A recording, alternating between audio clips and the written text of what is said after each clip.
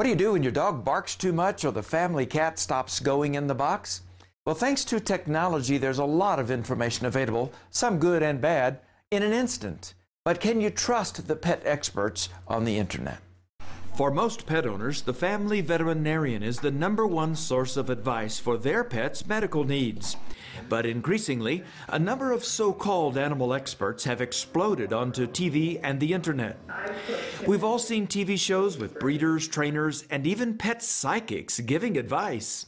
Thousands of websites and blogs offer guidance on training, behavior, and other aspects of veterinary care. Certainly, some of these sites have good advice on behavioral issues and even breed-specific items.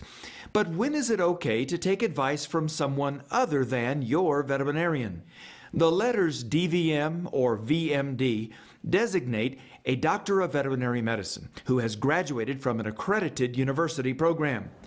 Just like human doctors, veterinarians also specialize in surgery, internal medicine, dentistry, and even exotic pets. They've spent years learning the best care for your pet. Even so, for quick advice, you'll often go to the internet.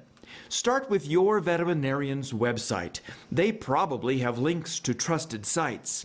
Some other good places are veterinarypartners.com, animalhealthcare.ca, petplace.com, and petstyle.com.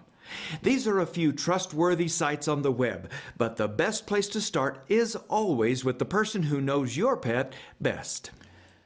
Almost anyone can claim to be an expert on the internet, but it takes years of study and dedication to become a true animal health care specialist.